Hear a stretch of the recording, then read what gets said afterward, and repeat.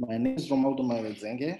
I'm the regional program manager for Africa for the International Development Law Organization, IDLO. And I would like to welcome you all to this session of the Lean Climate and Security Conference delivered via this webinar. Allow me to extend our appreciation as IDLO to the different cooperating organizations in hosting this webinar, specifically adelphi, a leading independent think tank and public policy consultancy on climate, environmental developments. Its mission is to improve governance through research, dialogue, and quotation. I'd like to also acknowledge the participation and cooperation of the Potsdam Institute for Climate Impact Research, PIK, a nonprofit organization. Its mission is to advance interdisciplinary scientific research and climate impact research. Finally, I would like to acknowledge the contribution and creation of the Federal Foreign Office of Germany. Our interests do certainly come together for all the corporate organizations in the hosting of this particular webinar. Allow me to say a little bit about IDLO. IDLO is the only global intergovernmental organization that is exclusively devoted to promoting the rule of law and sustainable development. IDLO sees the rule of law as an integral part of sustainable development, which underpins social and economic progress and environmental protection with strong institutions, good governance. Formal legal frameworks and legal empowerment of people, equal opportunity and equitable access to basic services through due process and fair outcomes for all. IDLO is an international champion of SDG 16, and it has experience working in more than 90 countries. IDLO has significant experience working in fragile contexts, including in the Sahel, where we are currently working to reduce the instability by strengthening the criminal justice systems there. Allow me to reference or speak a little bit some of the housekeeping rules for this webinar.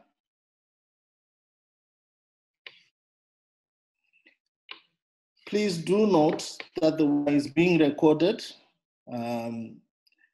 and also do note that the recording of the panel discussion will be uploaded on IDLO's website, so it will be available. And I also please do advise that the mute mode be enabled. The webcams and microphones, all attendees will be disabled during the webinar. Only if given permission by a host, an attendee can be unmuted and talk during the webinar. There is a chat room, and the chat room will be enabled for this webinar. Attendees are allowed to send chat messages to the host, panelists, and attendees via this meeting chat room. Question and answer. The attendees may use the question and answer window to ask questions. Attendees can like or comment on other attendees' questions. My colleague Giovanni Pilato from IDLO will monitor the question and answer window, and he will be sharing those with myself. When asked a question, can all attendees type information and mention their name, country, or organization?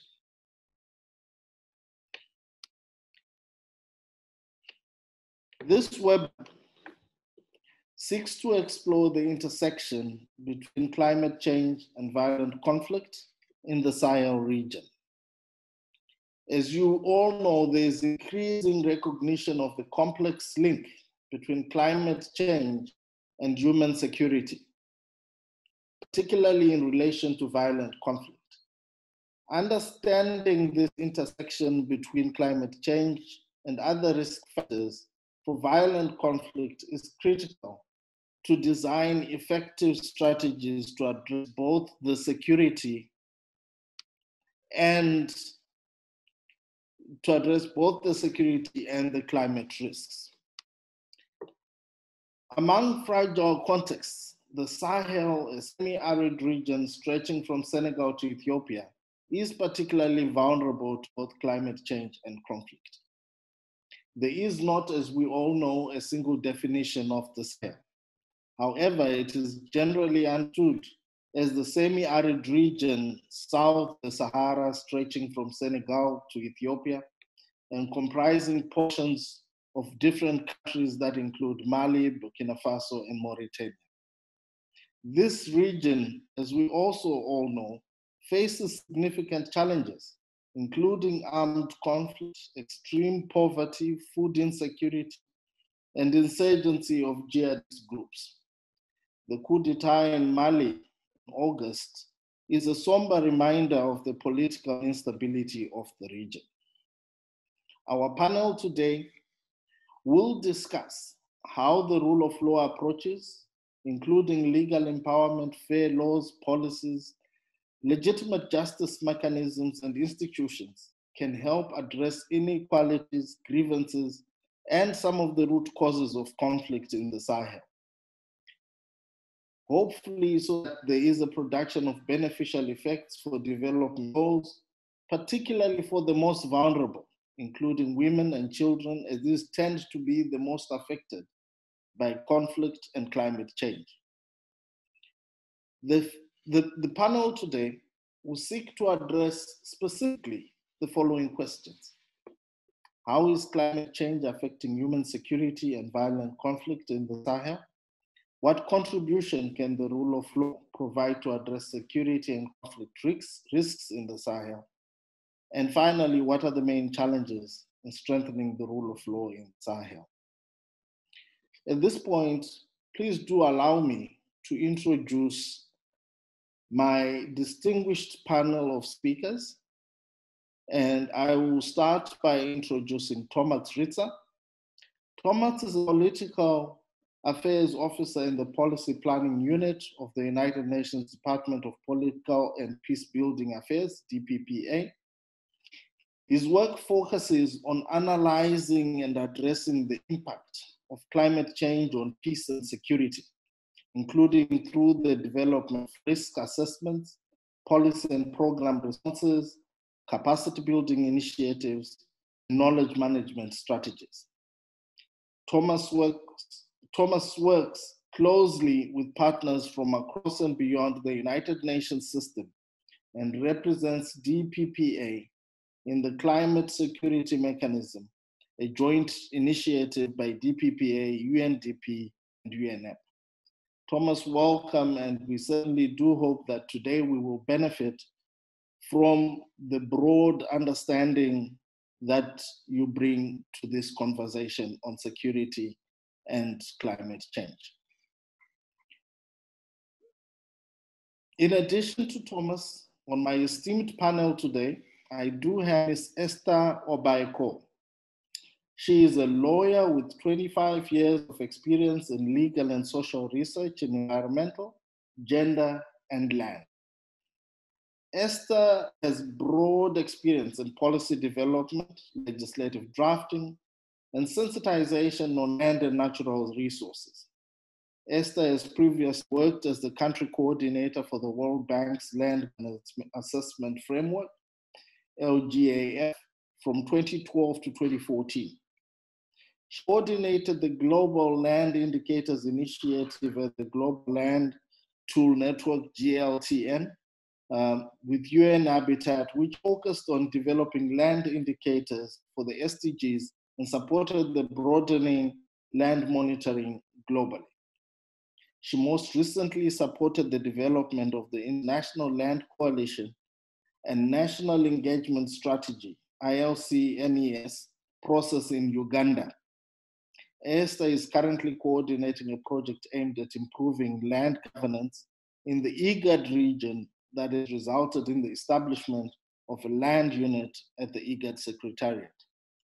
With this wealth of experience, we certainly do hope that Esther will bring, and do know that she will certainly bring valuable contributions to our panel today.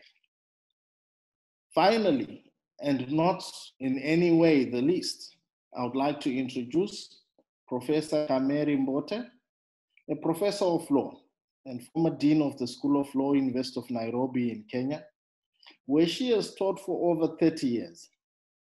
She earned her doctorate from Stanford University in 1999, focusing on property rights, biodiversity conservation.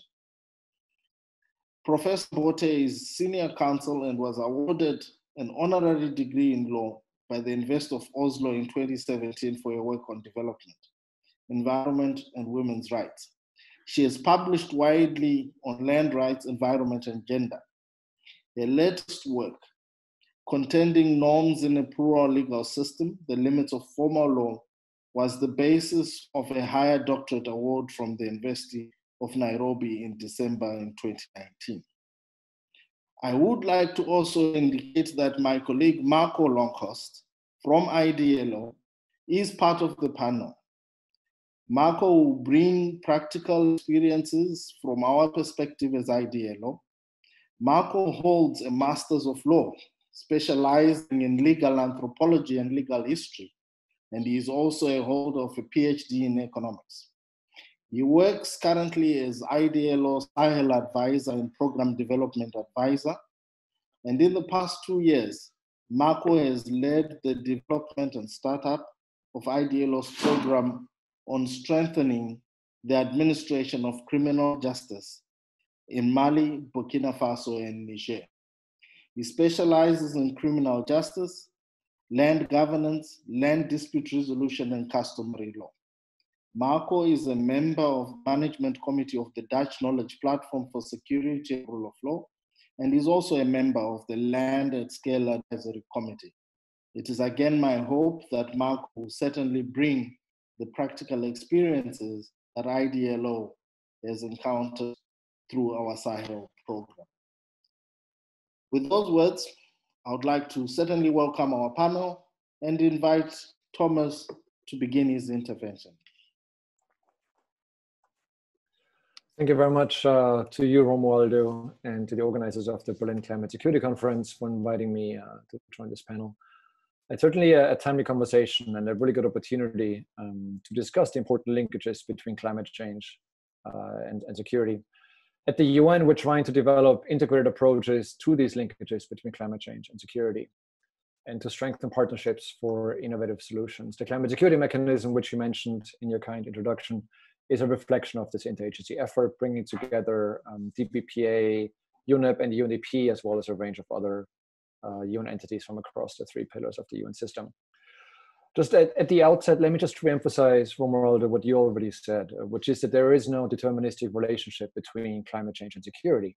The experience on the ground that we have gathered so far shows that the effects of climate change, in combination with other socioeconomic and political pressures, can undermine stability and pose a risk for human security and even national security, especially in already fragile countries. But those pathways through which the climate change impacts peace and security are very contextual, they're very interdependent and non-linear. So climate change is a very complex phenomenon.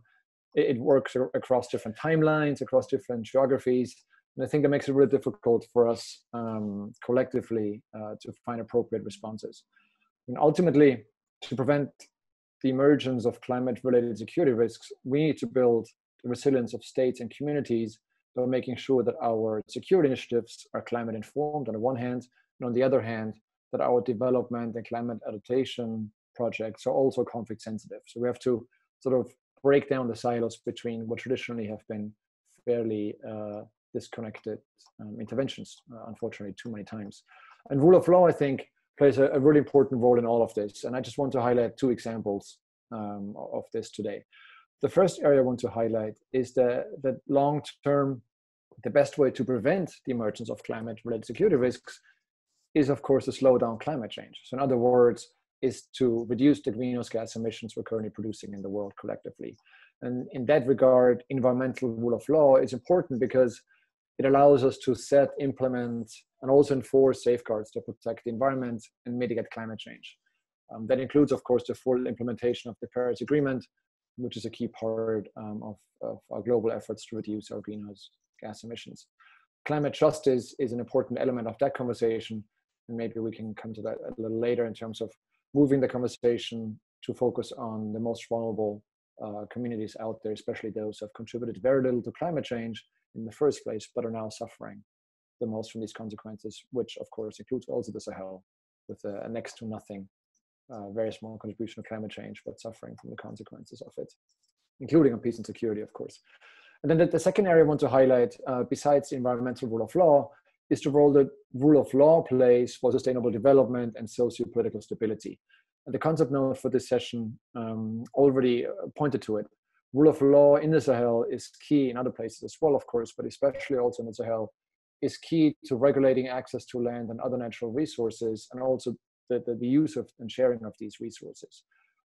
And the biophysical manifestations of climate change and environmental change, such as floods and droughts and storms and desertification, often reduce the availability and the productivity of land.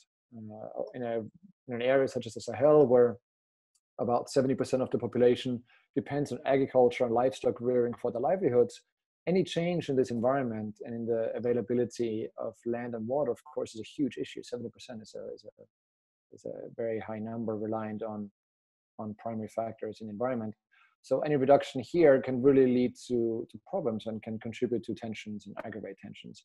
And just to be clear, when we talk about herd-of-farmer conflicts, we're not suggesting that climate change is the reason behind herd-of-farmer conflicts, or that climate change started these conflicts. They often go back decades or even centuries, but climate change is a contributing factor by reducing the resource base, especially at a time of growing populations in many places. Climate change really can become a factor of contributing to the increasing violence we've seen in recent years in pastoral conflicts. So to mitigate these effects of climate change, we need legal mechanisms at the local, national, and also at the regional levels that help us create and ensure peaceful sharing of natural resources. And this is where the rule of law comes in and plays an important role. But what we see, unfortunately, is that oftentimes land and water laws are not really coordinated very much, or they're not implemented consistently between states or within states. So there's issues of coherence and coordination that make it difficult sometimes to get a clear code of law to help us understand and regulate access to natural resources. In the Sahel, however, there are some countries that have developed pretty strong pastoral codes and local mechanisms to resolve disputes through dialogue and peaceful arrangements. So there is some good practice already we can draw on in terms of conflict prevention and peaceful coexistence, also between different user groups of natural resources. And I just want to highlight here, for instance, some of the work that the UN Office for West Africa and the Sahel, UNOWAS for short, has done jointly with ECOWAS, the Economic Commission for West Africa and the Sahel, to identify some of these lessons learned and to build stronger legal frameworks. Maybe just in the interest of time, keep it to one key lesson that has come out of this joint work and the search for good practices and identifying the lessons learned, which is the need to combine formal practices with customer practices. So really to develop hybrid approaches that link both of those systems. And when it comes to formal practices, for instance, national and regional laws related to transhumance are very important. And there is already in the region a transhumance protocol in West Africa led by ECOWAS, which encompasses parts of the Sahel as well, not all of the Sahel, but parts of the Sahel, Central and Western Sahel. However, unfortunately, the protocol is from the 1990s, the late 90s, and in some places, it doesn't really match very well anymore with today's realities on the ground. So there needs to be some work to review and update some of the provisions in a transhumance protocol in the region. And then there's at the other level I mentioned, the customary arrangements that are very important, oftentimes found at the local level. And there are many such agreements really that are very effective at preventing and resolving conflict by including effective communities into the decision-making, especially women and youth. So from our experience, then it's very important to empower local mechanisms, especially in places where the state has very weak legitimacy or capacity. So when we speak about the rule of law, it's also important to keep in mind the rule of whose laws we're trying to establish in places where the state is either too weak or does not enjoy high levels of legitimacy, it may not be easy or very conducive to peace to follow those laws or expect those laws to create peace. So the challenge then is to find ways that allow us to reconcile the need for broader, more formal protocols on transhumance, for instance, with the flexibility of local arrangements and the buy-in of communities. I'm just going to leave it at that, and having pointed out these couple of issues here, curious to hear what colleagues have to say and engage in the discussion following the other presentations. I would just wrap up then by saying that rule of law approaches really can play an important role as part of broader integrated and cross-cutting approaches to prevent and manage security risks linked to climate change. And thank you again for the invitation to speak today. Back to you, Romualdo. Thank you very much, Thomas. Certainly your starting point that you probably need to first start off by reducing or slowing the rate of climate change is a key factor in itself.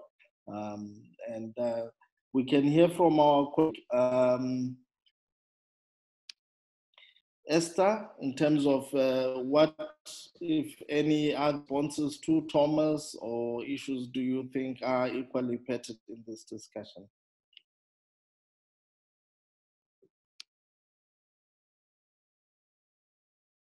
Very much.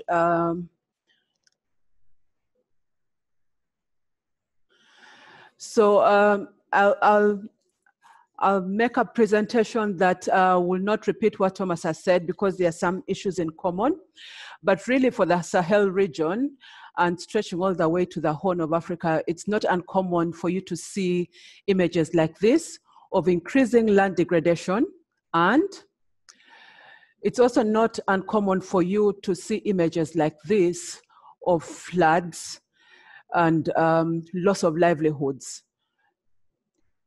And then it's also not uncommon for you to see images like this across the Sahel. All these images create the nexus between climate change and conflict, and therefore the human security elements in that.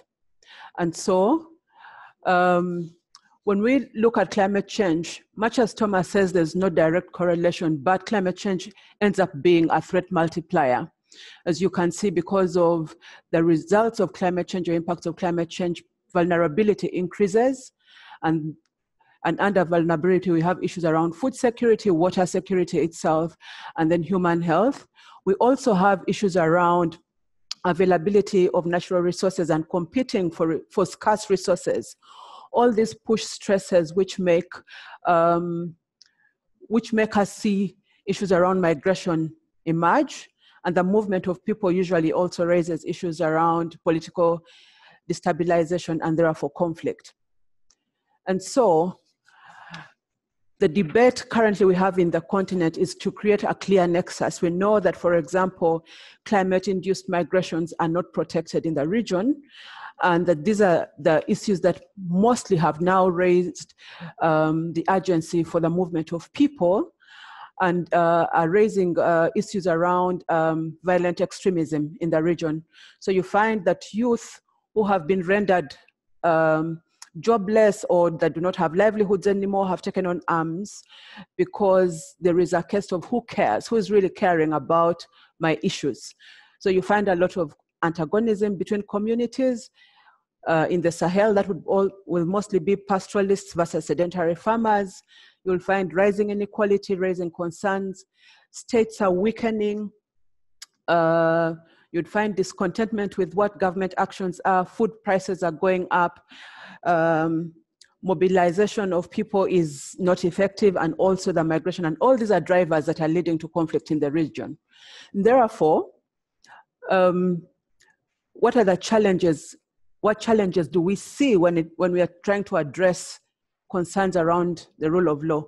Of course, we are breaking down this to only think about it in terms of environment, but actually when you think about climate change, it impacts everything and affects everything. So it needs to have a holistic approach to addressing issues that would then enable the human security to be realized and human rights to be realized. So issues around food and water security, biodiversity, public health, land use and urban planning, and mobility all need to be addressed in tandem. If we think about addressing issues around climate change as a sovereign matter, it also raises the whole issue around identities. Who are the citizens to which you are responding? And we know that, for example, in the Sahel, one tribe cuts across countries. Africa is like that. It's the same people across countries, and it's the same traits that we see across countries. And therefore, a transnational and a transversal approach needs to be put in place. And so we need those pathways to ensure collaboration happens, a collaborative response across countries, other than just looking at it as a matter of a sovereign state. We also cannot address it only using environmental law tools.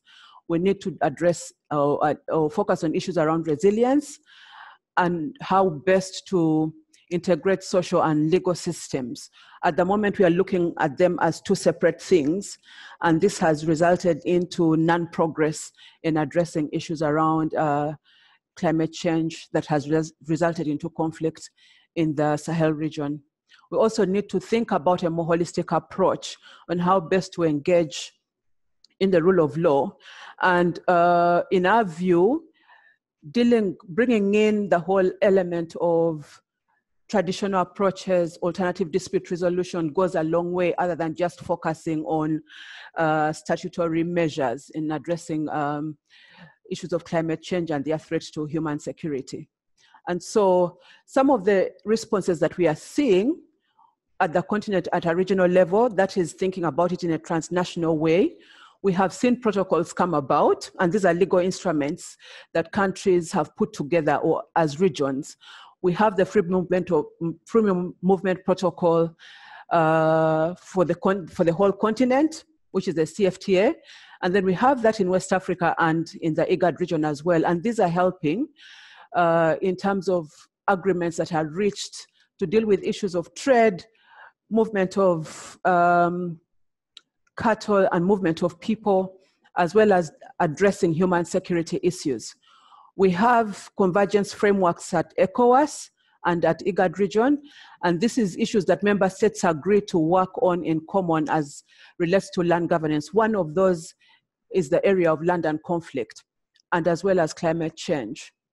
There are the issues around alternative dispute resolution across borders, and the adoption of a cluster approach, meaning that countries that share a common border and there are conflicts, for example, the Somali cluster, you deal with those issues at cluster level with only a certain number of countries addressing such issues. The other one is strengthening land use and management and the restoration of degraded lands.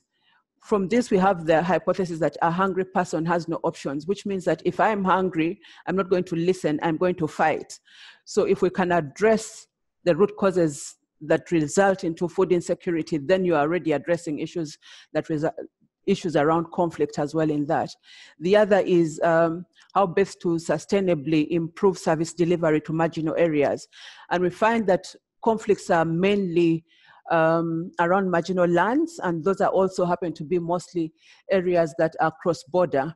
And so how best do we deal with political and economic issues in cross-border areas and marginal lands to ensure that we arrest the potency of conflict in those areas? Lastly,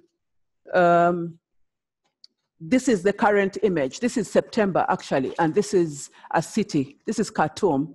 We're looking at the impact of climate change. We all know what's happening in Khartoum. Right now, there is conflict, and then there is a climate change issue going on. What does that mean? We are dealing with real issues. We are dealing with real people. We are dealing with real suffering. People are dying. So we need to find practical mechanisms and the Nile cuts across so many countries.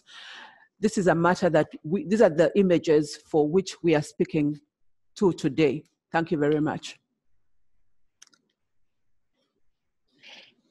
Thank you very much, Esther, for that very concise contribution.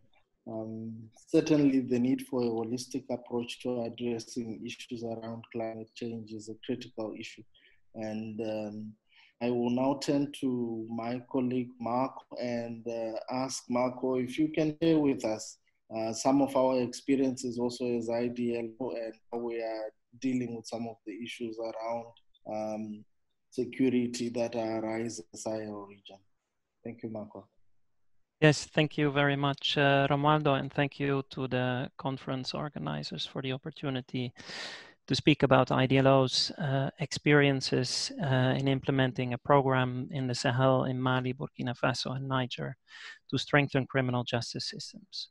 So in our program, in our theory of change, we recognize conflicts about natural resources as a major source of violence. Violence for the populations, that the populations suffer from in the areas where we work, and violence that finds its way to the courts that we support. Now, these are primarily disputes about land and water. These are disputes that can oppose individuals, but often will oppose whole communities. And indeed, as my co-panelists have said, they can be disputes about between pastoralists and agricultural communities, but also internal to those communities. One of the signs that we see that these disputes are increasing, or conflicts, I should say, are increasing in intensity is, for example, the fact that our partners, judges, tell us that the proportion of land-related criminal cases in their dockets are increasing.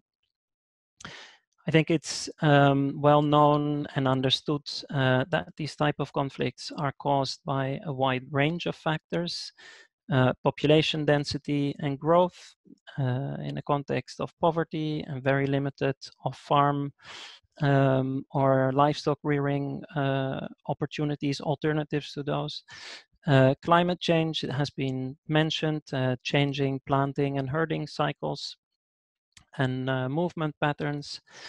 Very important also, terrorism and armed conflict, reduce safe space and make that population pressure increase elsewhere. Unhelpful divisionist politics are a problem that fuels these disputes.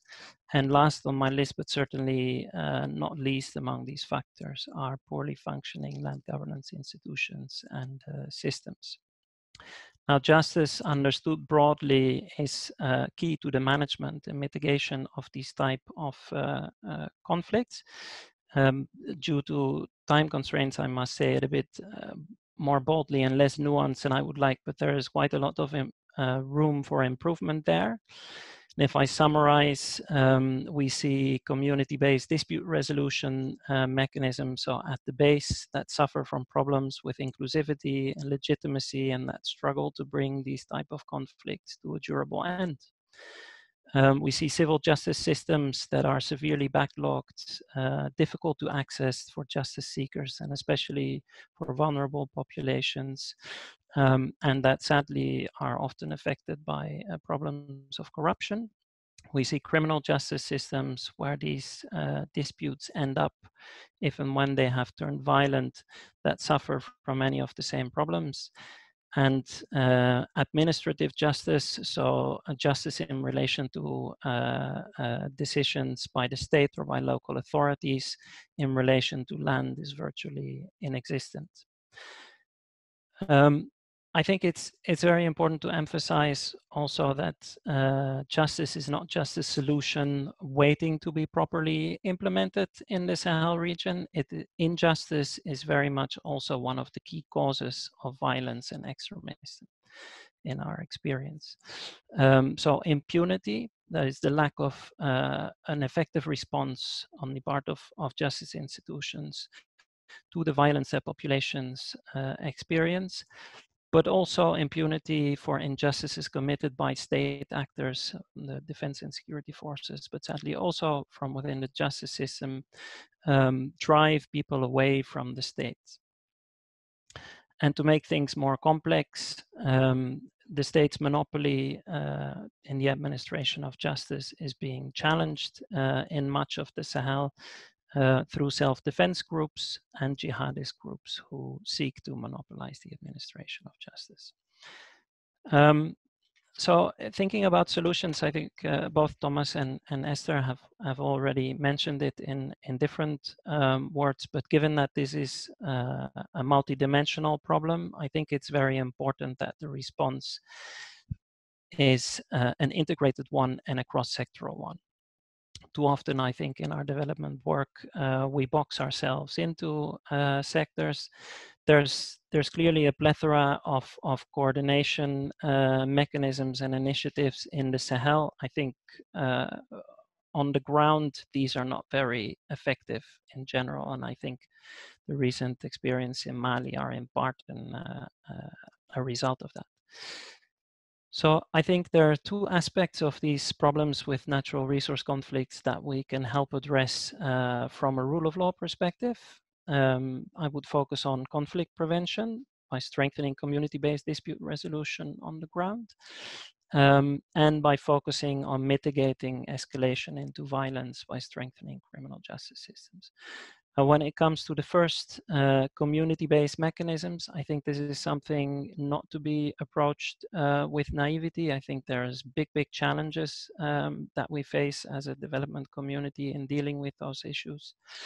I would pull your attention to problems of institutional multiplicity, of vague and overlapping mandates, of normative confusion, forum shopping, and essentially at this level, I think the challenge is to find ways of reaching durable solutions, solutions to conflicts that last. When it comes to the penal chain, institutional capacity, strengthening thereof, and fostering access to justice for justice seekers obviously are key. I think something that doesn't get enough attention is strengthening systems of checks and balances within criminal justice systems to avoid these type of abuses of power that are prevalent in the region. Romaldo, I think there's much more to be said. There's a lot of nuance missing in what I just said, but I think I'll leave it there in the interest of time. Thank you. Thank you very much, Marco, for that quick synopsis of the issues that we are currently dealing and faced with. Certainly the multidimensional nature of the crisis and the need to have that holistic approach keeps coming up, and that you raise about the need for improvement in terms of coordination, even from our perspective as development partners, is absolutely critical, and the need to ensure that there are no overlapping mandates all comes into broader contextualization of a holistic approach properly calibrated. I will now turn to, certainly not last because she's the last speaker, but to Professor Mbote to also give us their perspectives. Again, trying to focus back to our original three questions. Thank you, Professor. Thank you very much, Romualdo. I think my co-panelists have canvassed a lot of issues, and I'm going to be brief, but I think the whole question of context is very critical, because when you look at the Sahel, you're looking at an area that is ecologically vulnerable, but also a place where the people are vulnerable. Somebody talked about, one of the panelists talked about the poverty levels and the fact that we have violent extremism and conflicts in this space. When you look at the conflicts that occur in most parts of Africa, natural resources are at the heart of those conflicts. And here, speaking broadly, it could be abundance. In some places where there's too much, you have conflict over the resources, but scarcity also causes conflicts. When we have degradation and depletion of resources, as happens in ecologically marginal environments, there can arise a couple of challenges. One would be the supply induced, where more is needed than is available. But you could also have structural scarcities, where you have holding of resources being skewed and limiting access for some. When you have environmental scarcities, then that can lead to migration, social segmentation. And when climate change comes in this, I think it's Esther who said what the IPCC has repeated often, that climate change amplifies threats. And in the Sahel, we already have a constrained space. So you have these amplified, and you can have climate change then being in the midst of the sources of conflict, where there are already social, economic and ecological imbalances between different people over land and pasture, and where there are gender, generational, and socioeconomic inequalities, where there are also, as we see in a lot of these spaces, no democratic legitimacy or good governance, and the communities are weakened, then climate change can be what becomes the source of conflict. It can be the trigger, where you have climate change induced extreme weather, severe droughts, or it can even sustain conflicts where it aggravates or perpetuates an ongoing conflict, or spoils or undermines opportunities for peace. The rule of law is very important in this kind of context in addressing both the human security issues and climate risks. And the essence of the rule of law is that people should be governed by a set of rules.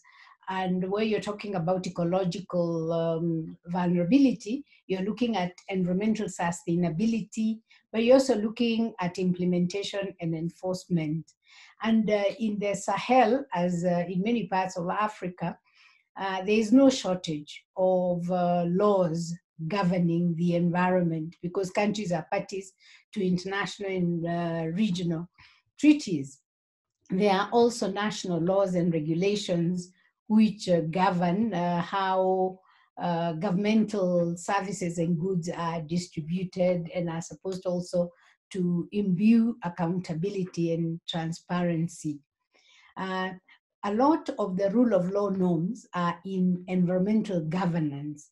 And when people talk about the rule of law, it is contradistinguished to the rule of men, because people subject themselves to a set of norms, and whether they like it or not, they will obey them because that is what is required of them, rather than having brute force or those that have more power than others loading it on those that don't have power. And environmental governance, as has been said by many of my co-panelists, occurs at different levels, local, regional, national, and international. And in fact, when you look at rule of law, it has both substantive and procedural aspects. There are norms and values, but there are also processes for getting the norms and values working. And I think when people talk about alternative dispute resolution mechanism, traditional justice systems, you're looking more at both the norms, but also the processes that are used. These procedural and substantive aspects of the rule of law are embedded in the Sahel within plural legal systems, where there exists more than one legal order. And here we have a very strong operation of customary and religious laws. And these can give rise to supremacy contests between different operative norms. So when a climate change then that is occurring at local levels, where people interact with the environment, will be addressed by rule of law actors, structures, and interests that are very diverse. And to effectively address security and climate risks using law, it is imperative, in my view, that norms and processes from all legal orders are integrated. So if we only use formal law, which was majorly brought through colonialism, we leave out a whole universe of people's lived realities where the only law people interact with is customary or religious law.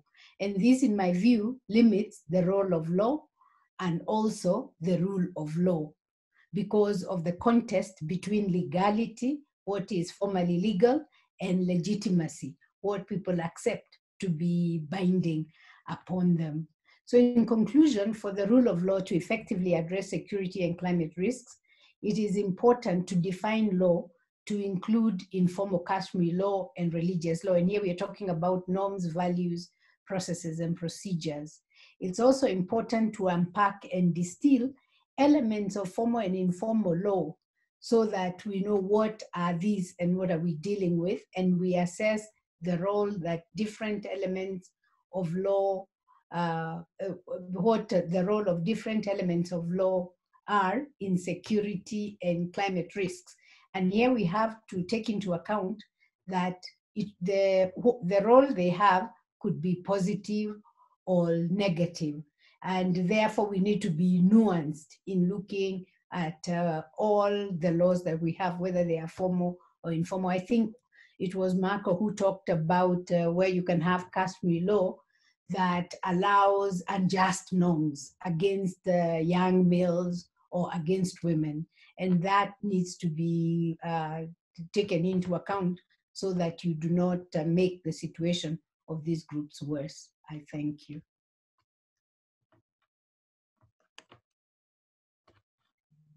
Thank you very much.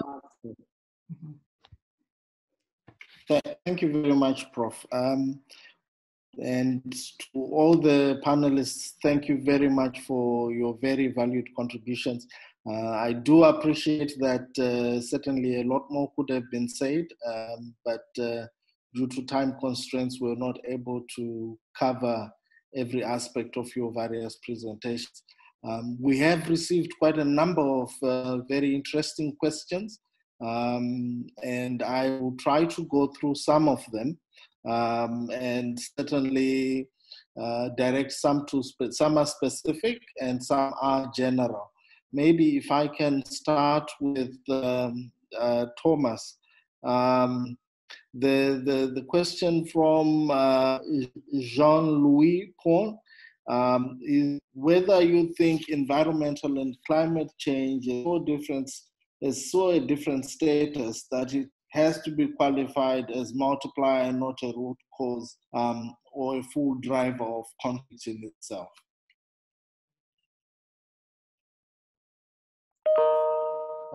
Yeah, thanks Romualdo, and thanks Jean-Louis for the question.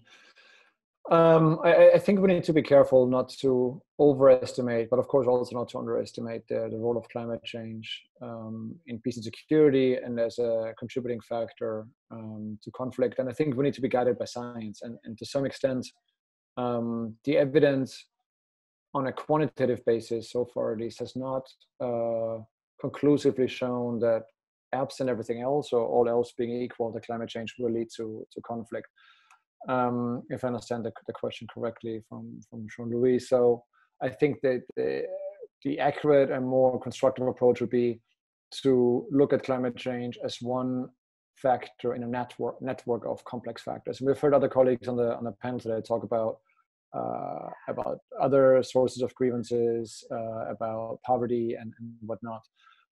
So I think we need to be guided by the understanding that very few things in the social sphere, in the human sphere, happen due to any singular reason. And climate change, I would posit so far based on our experience, is an aggravating factor rather than a sole individual root cause of conflict. I would also point to some of the reporting that's been done by think tanks in Africa, in Europe, and in North America, who on a qualitative basis, rather than a purely quantitative basis, on a qualitative basis, look into this issue as well and have come to similar conclusions. Thank you. Thank you very much for that, Tom.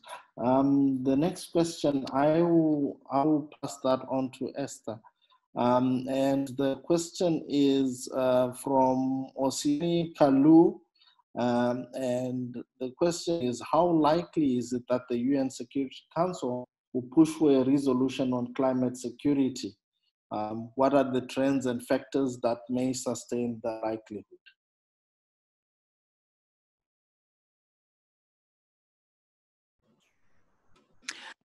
Hi, I think Thomas would best answer that question. He's an insider. Thomas, would you want to have a go on that one? Thank you for the redirect. I mean, it's a fair question, but of course, it's very much in the domain of member states to have the conversation. Security Council is not up to me or any one of us really here to make any assumptions of what the Security Council will do about climate security.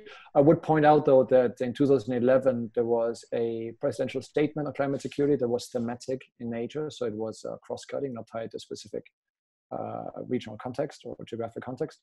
And in the last 3.5 years, since March 2017, we've had about a dozen resolutions on particular country or regional context that reference the importance of climate security in the Security Council.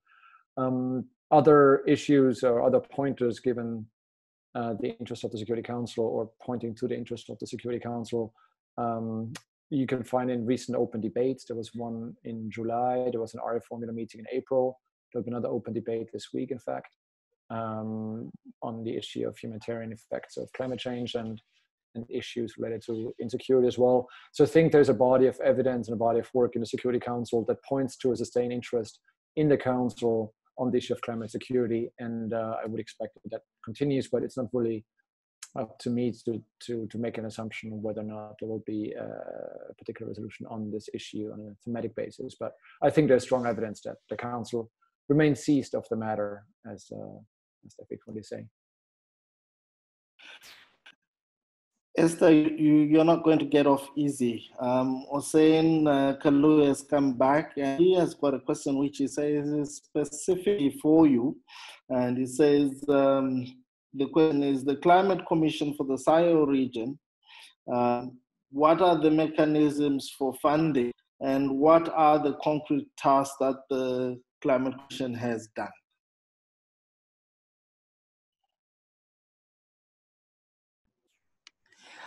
Thank you so much. I think as we know that the issues around climate change, whereas we talk about them, I think the redirecting of funding has always been a challenge, given the scope and the breadth of what needs to be done. The Climate Commission, of course, has therefore faced a number of challenges in pulling off real actions because of the limits in its budget. I would also ask my colleagues to intervene. I think there's a lot more support towards the environmental side of things other than the security side of things. And also the impacts of climate change in terms of the movement of people does not gain as much traction except when people are moving out of the continent. And all these things, we're talking today about climate change as a human security issue in that context. It's still a very young field that needs further interrogation. And I think on the continent, this is a conversation that needs to be broadened. Even for the Sahel, it's a conversation that needs to be broadened and taken on more seriously. In the context of the Paris Agreement as well. That's what I could say at this point, but I would let my colleagues fill in where they feel like they have additional information regarding the functioning of the Climate Commission for the Sahel specifically. It's like not enough is being done in that regard at the moment. Yes, any additionals from the panel members on this particular question?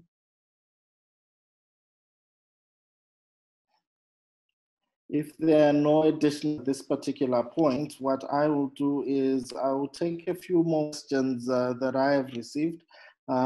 We are not going to be able to certainly respond to each and every question, so some of them I'm going to combine.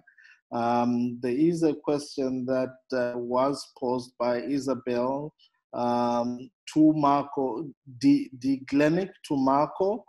And I am combining that with a question also received from Hawa Ibrahim, where the question Marco is, what role can be played by organizations also such as IDLO, and what concrete checks and how can we concretely implement the checks and balances within the penal chain to ensure that we do certainly reduce conflict around climate change.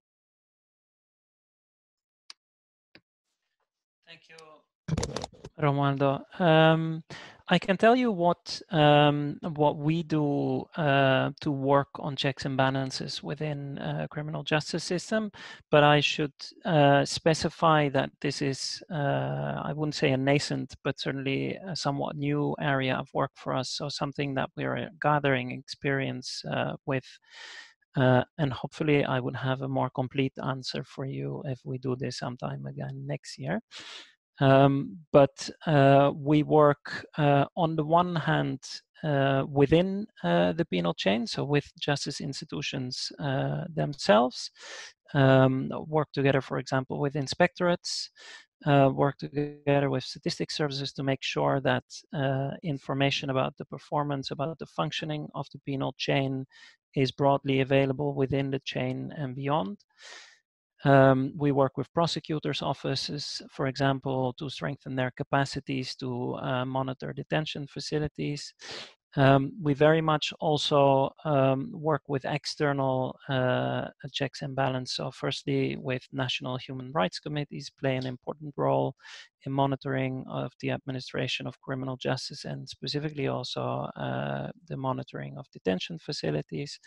And we work with civil society and civil society platforms who monitor, again, the work of the penal chain. So with all of that, we try to create or help create an environment where the justice sector is more accountable and more scrutinized, and hopefully producing better results. Thank you. Thank you, Marco. I am very mindful of our time. We have literally 5 minutes left. I will pick one question for Prof. Mbote so that you do not get to go away without having been grilled as well. And the question that I have for you, Prof, is what would you say about the politics around climate change? Because as Salom Gore suggests in their question, this appears to be a major impediment to the rule of law in environmental governance. What would be your response to that? If you can very quickly, in less than 2 minutes, try and respond to that question, Prof.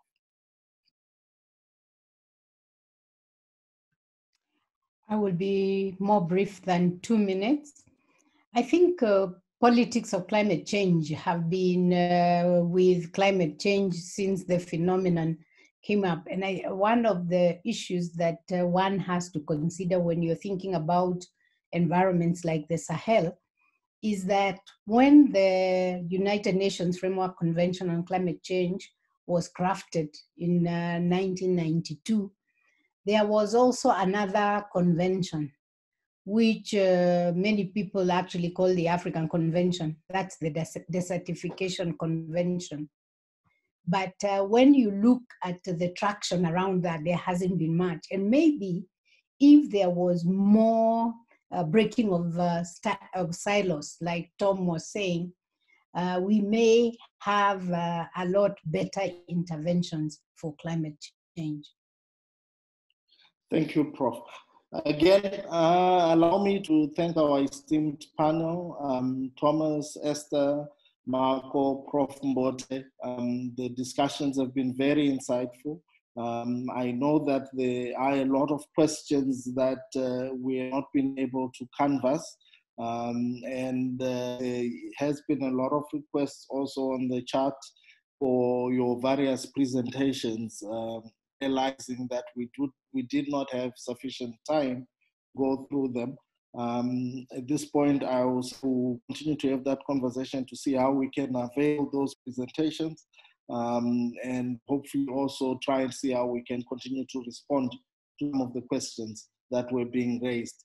At this point, I would like once again to thank all the participants, everyone who has joined us today. Thank our co-organizers for this very important opportunity to reflect on a very critical area.